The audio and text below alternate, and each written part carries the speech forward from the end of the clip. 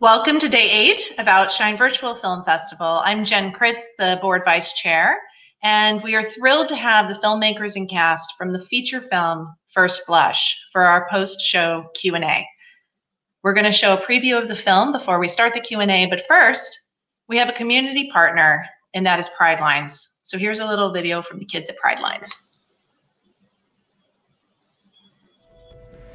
Pride Lines represents safety, it represents a brave space, and it represents family.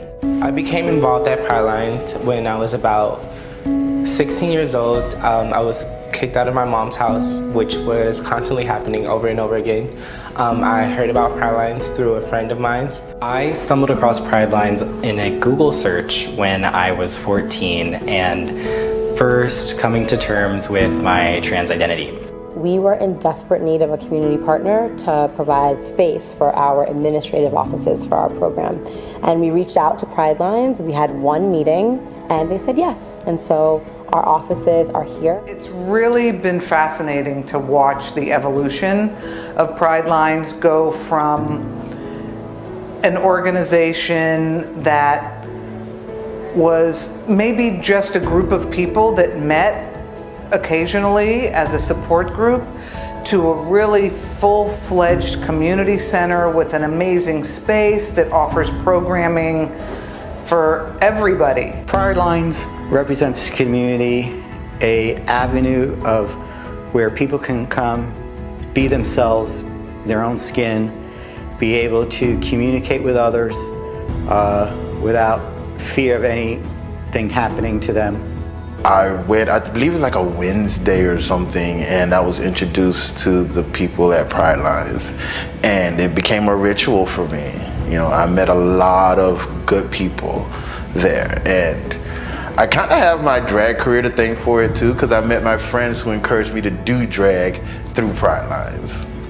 Pride Lines is always down to throw down. Like Pride Lines is always down to whatever is an educational opportunity for our community, whatever is a social opportunity for our community. If a space needs to be created for us to thought partner or think about things, that's what Pride Lines is. Pride Lines and their leadership were the first folks really to take a risk on our organization to say, hey, what you're doing is really aligned with our mission, and we believe in you, we believe in you, we believe in your leadership, we believe in your mission. And I think it was the first long-standing Miami-Dade County institution to do that for Soul Sisters. I'm involved with Pride Lines through Project Save. They provided me with a plane ticket to go to college, and I thought that was really great because I didn't have anyone else doing anything for me. Pride Lines has also ensured that they allowed me to, help me with getting a scholarship, a full scholarship to Cornish College of the Arts, which was located in Seattle, Washington. A place that is affirming and that will always be open to all of us. So to me, it's like home. As a youth, you know, getting that sense of community and volunteer and getting to be around like-minded individuals, you know, I wouldn't have the passion to be a part of the community as an adult. And one of the things that I think is so powerful about this space is you can be a Black trans woman who is generally under attack in the society in which you live, and come here and know you're going to be okay. Pride Lines to me represents safety, family, community, pride, and love. Family love you no matter what, and they don't judge you. And Pride Lines is a family.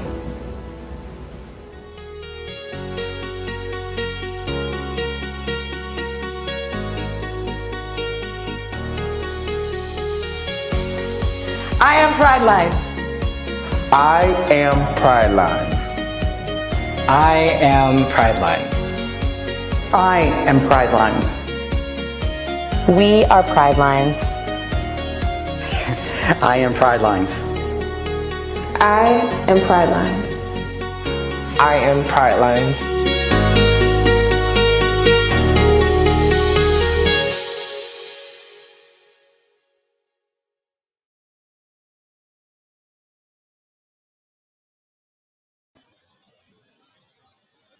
Surprise! Turning 30, does it feel different? Like, I guess I hit all the marks I'm supposed to hit in my 20s. Married, employed. I'm probably not gonna die poor and lonely, so yeah, I'm doing great.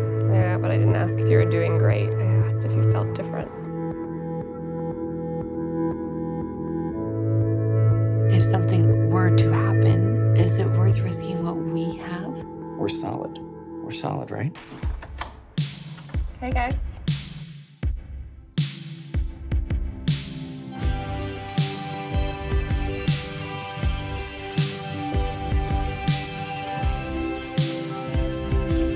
We're dating. Like how? Who does what with who and what goes in? John, I just don't want to see you guys throw away what you have. We've never been happier. So we're all in this relationship, but you two are still in your own relationship. To us.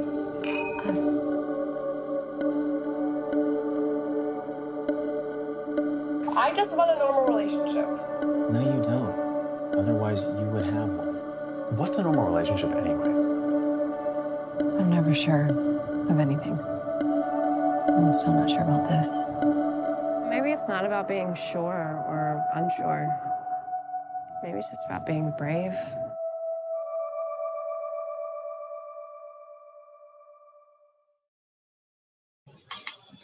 We are excited to have the filmmakers and cast from First Blush here at Outshine. Please welcome Victor Neumark, the writer, director, and producer, Rachel Alig, who plays Nena, Kate Beecroft, who plays Olivia, Christopher Moaney-Lawson, who plays John, and the composer, Michael Walsh. Welcome to Outshine. How are all of you? Good, good. Thank you. Welcome. So my first question here is for Victor. Victor, at Outshine, we are used to the typical story of a straight relationship being disrupted by a gay person who sweeps in and breaks them up, and it's quickly turning into a gay love story. This is not that. This is a married couple who meet a woman and let her into the relationship, and they become a throuple. So what caused you to want to create this story, Victor? Well, I like that it's not necessarily a gay love story or a straight love story or a bi love story. The characters themselves don't seem to discuss that aspect of it all that much. What was more interesting for me to explore was a polyamorous relationship in whatever form it could take. And I just felt like I hadn't seen a movie quite like this where you kind of follow the beats of pretty much every studio rom-com or love story, but to do it with 3 people instead of 2, and to find all the fun complications of that, where you get not only one fight scene, but 2 fight scenes, and for different reasons. And there's just so many, fun things I thought you could do with that. Well, considering the topic of polyamory, one would imagine this could be a highly sexualized film, but you avoid that and delve into the personal relationship of the 3 of them. Why did you make that choice? I feel like it's been done, and there's plenty of erotic thrillers out there, and I feel like that's been done already, and it's not the most interesting thing about it to me. I didn't want it to feel exploitative at all. I was trying to get at something. Sex is obviously a part of it. It's part of any relationship, but it's almost like the first stop on this train that they get onto. So I felt like it made sense to sort of knock that out quickly and then get to all the stuff underneath, which is way more interesting. My next question is for Rachel. Rachel, you are an extremely prolific actress. You have 102 acting credits on IMDb. I don't even have that many posts on my Facebook, Instagram, and Twitter combined. I don't know if you ever sleep. The event that sets the tone of the movie, as we saw in the trailer, is Nena turning 30 and how Nena feels about being beyond her 20s and wondering if she's accomplished enough at 30. Rachel, you do an excellent job portraying the inner struggle of Nena. Since you have done so many films, what was it about this project that drew you into this role? I fell in love with Nena.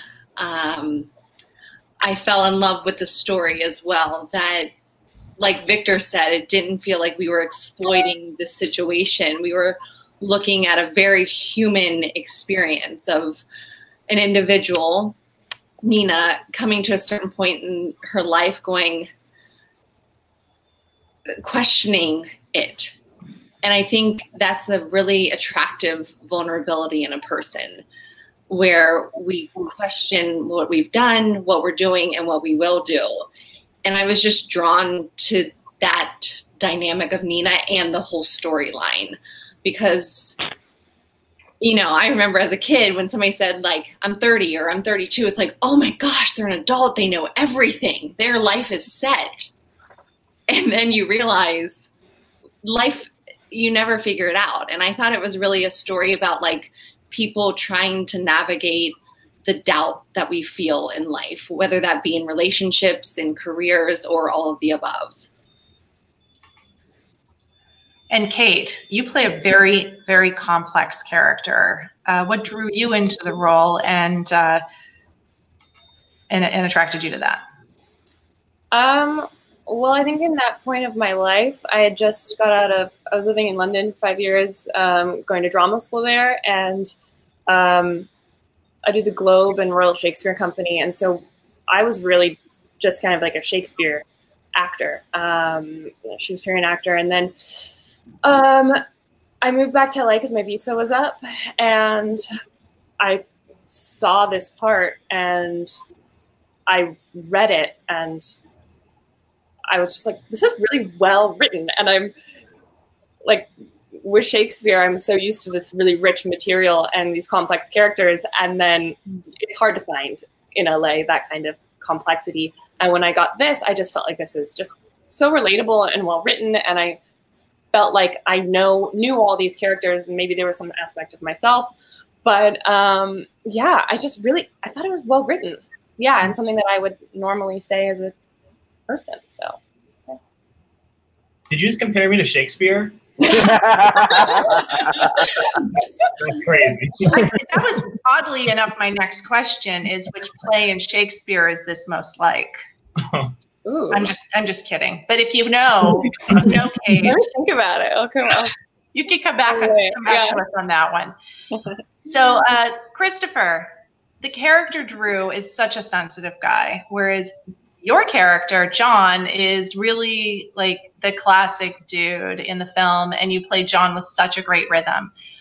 What was it like playing that role without letting it fall into a stereotype?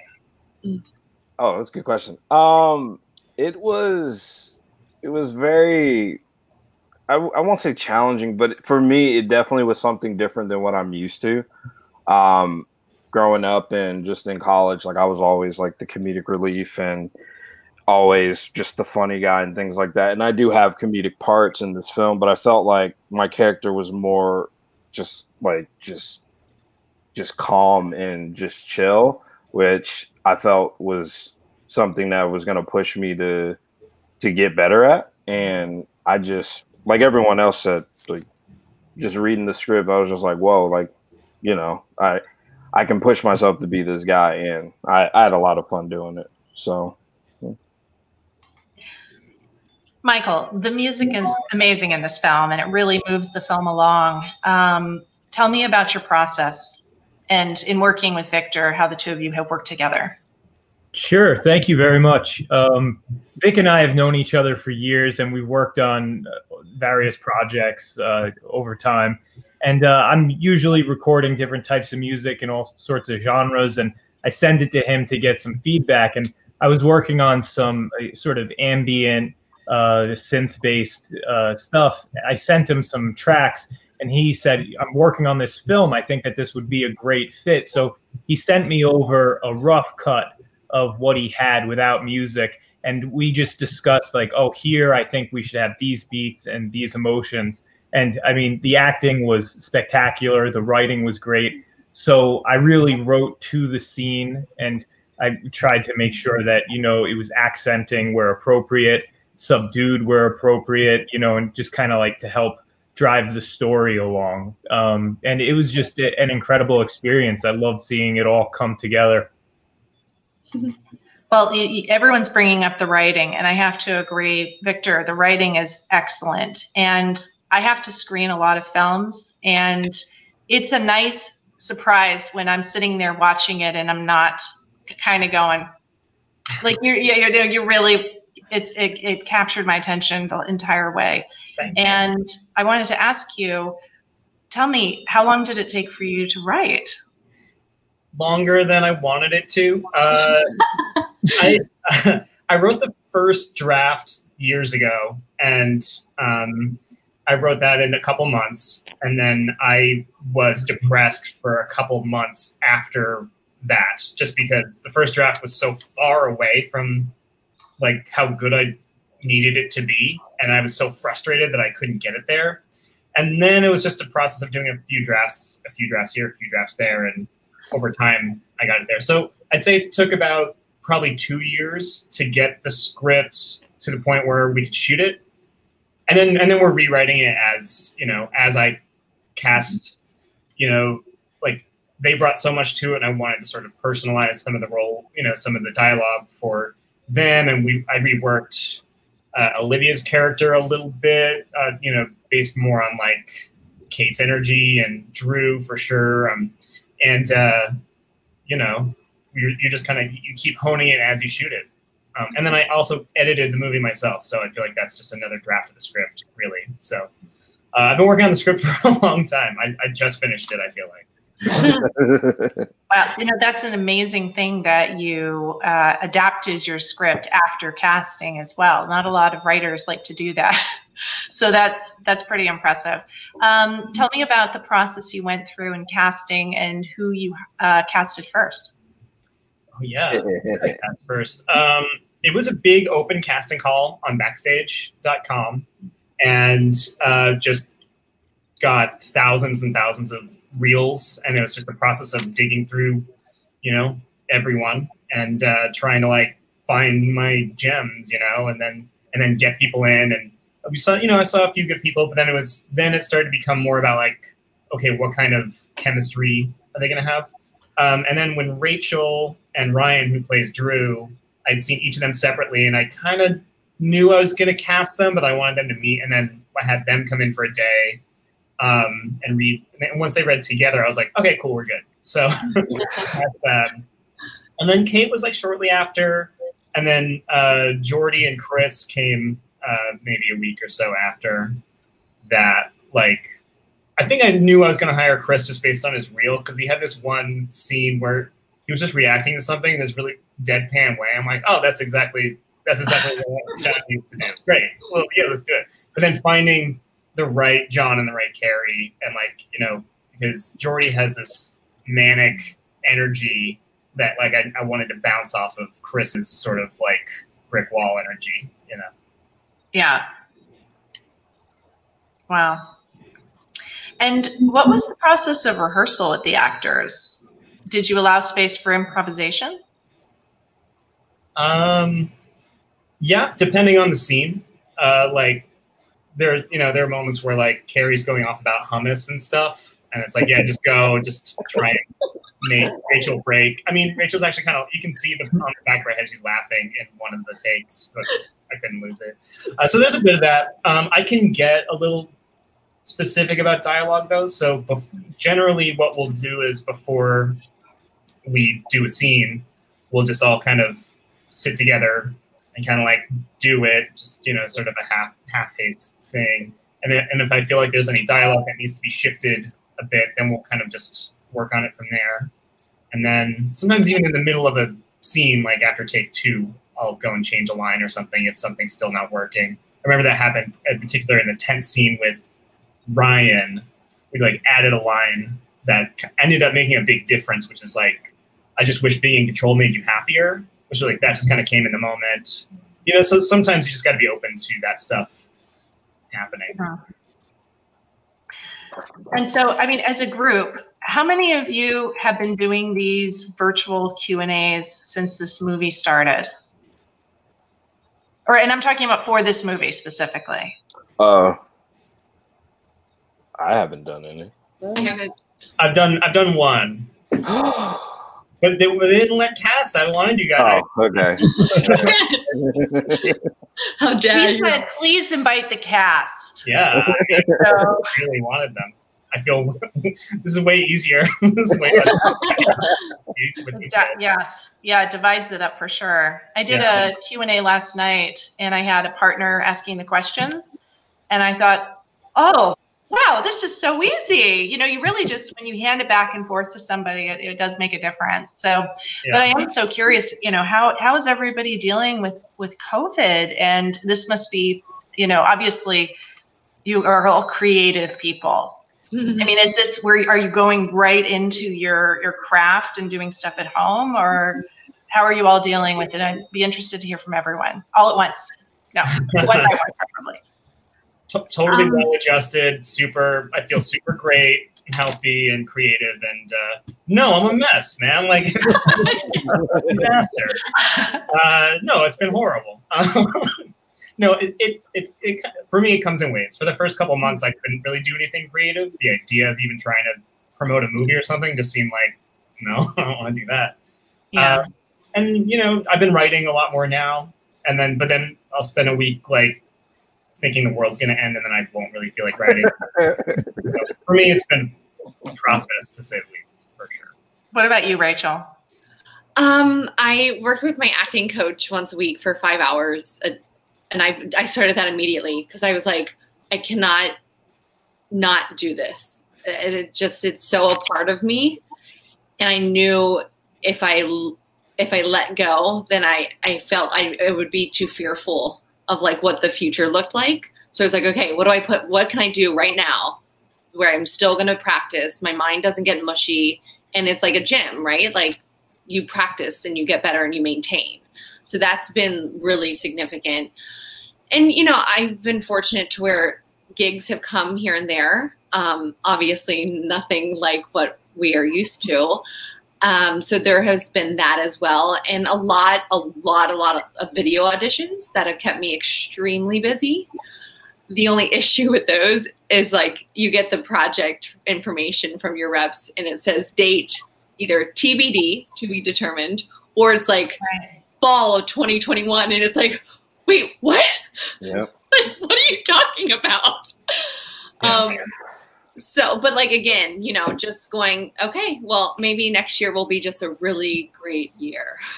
Rachel's a machine, man. She doesn't stop. She's like an acting Terminator. Yeah, that's a lot of IMDbing, a lot of you being on there. So I imagine that you're probably looking around your home and going, what is this place that I've been in?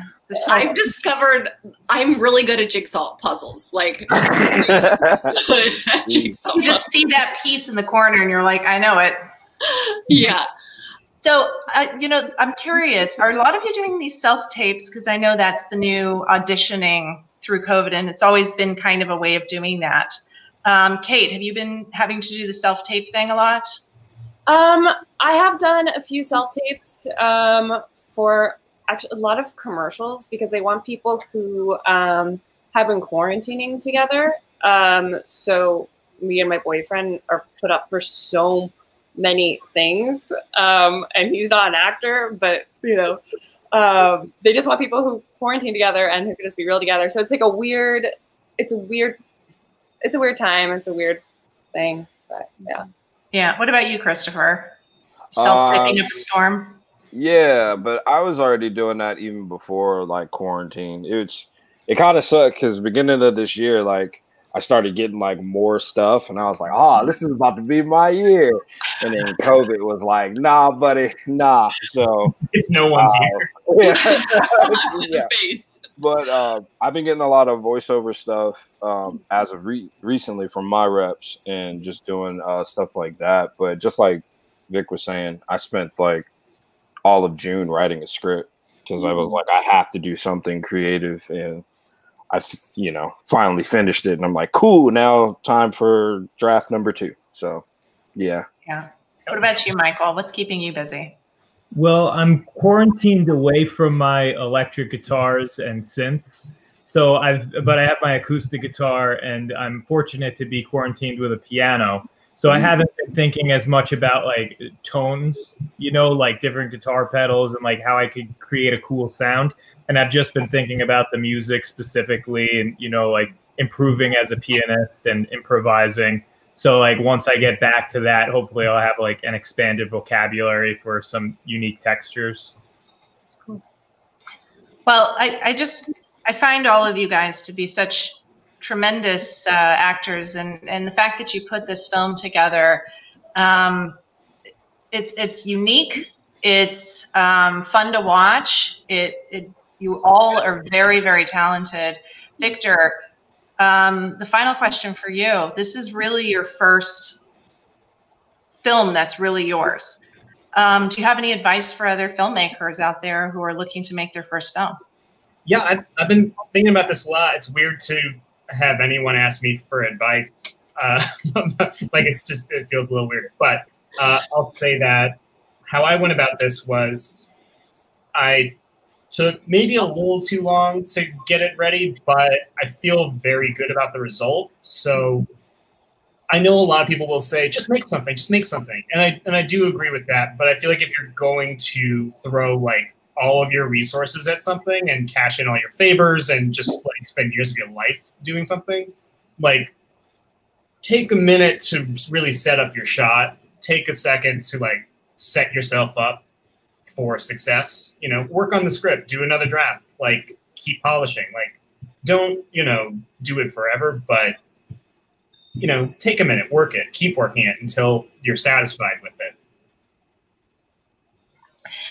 Well, thank you guys so much. Thank you. That's Victor Neumark, Rachel Alig, Kate Beecroft, Christopher Moaney-Lawson, and composer Michael Walsh. Thank you for coming to Outshine. We look forward to seeing you at future film festivals. And we're going to end with your trailer so people can look at it with fresh eyes. Yay. I love you guys. Thanks for having me. Good to see you guys. Thanks so much for having us. Thanks, Jen. Thank you guys for coming. Surprise! Turning 30, does it feel different? Like, I guess I hit all the marks I'm supposed to hit in my 20s. Married, employed. I'm probably not going to die poor and lonely, so yeah, I'm doing great. Yeah, but I didn't ask if you were doing great. I asked if you felt different. If something were to happen, is it worth risking what we have? We're solid. We're solid, right? Hey, guys.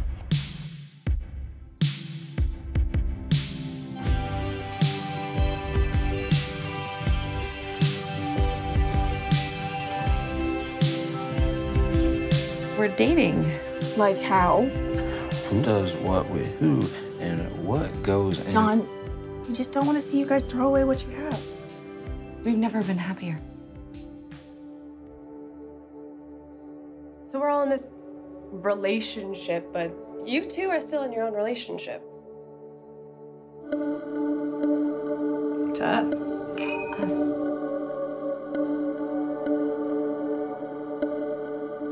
I just want a normal relationship. No, you don't. Otherwise, you would have one. What's a normal relationship anyway? I'm never sure of anything. I'm still not sure about this. Maybe it's not about being sure or unsure. Maybe it's just about being brave.